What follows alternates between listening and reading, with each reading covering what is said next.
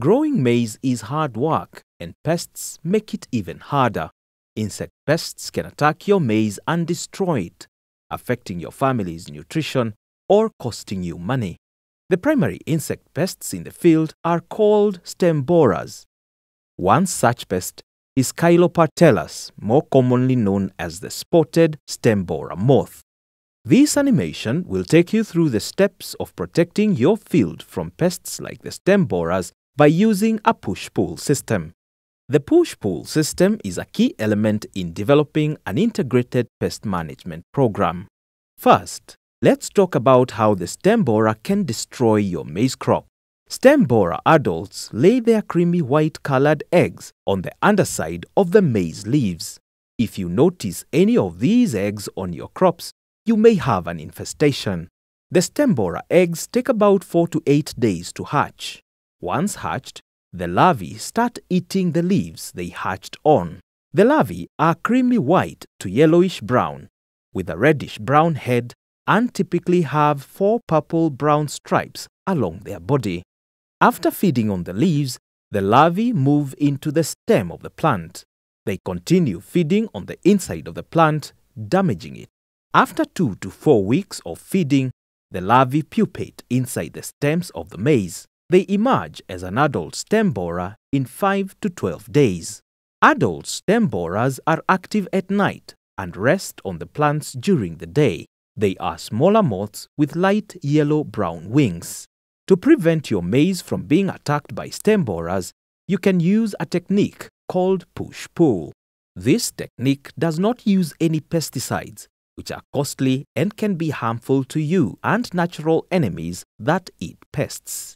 Since insecticides are not used, the push-pull approach is compatible with Biocontrol, allowing parasitic wasps to survive and attack the stem borers. You can plant specific plants around your maize that will distract and repel the moths. These plants can also help control weeds and can be harvested to feed your livestock. To try the push-pull technique, start by planting your maize in rows with at least 2 feet or about 75 centimeters of space between the rows. In between your maize rows, plant Desmodium. Desmodium is a legume plant that produces chemicals that the stem borers don't like. The moths are then repelled or pushed out of the maize. On the outside of your maize field, plant elephant grass, also known as napier grass or bracharia. These grasses will attract or pull the moths out of the maize. Instead of laying eggs on your maize plants, moths will want to lay their eggs on this grass. The larvae will hatch and start feeding on the grass, but die soon afterward. Let's recap on this integrated pest management strategy featuring the push-pull technique. By planting Desmodium between your maize rows, you will pull the stem borer away from your crop. By planting elephant grass or bracharia around your field, you will pull the moth away from your maize and kill any potential offspring. The Desmodium and elephant grass can also be harvested to feed your livestock or to sell. In addition, the Desmodium helps control the striga weed, also known as witchweed.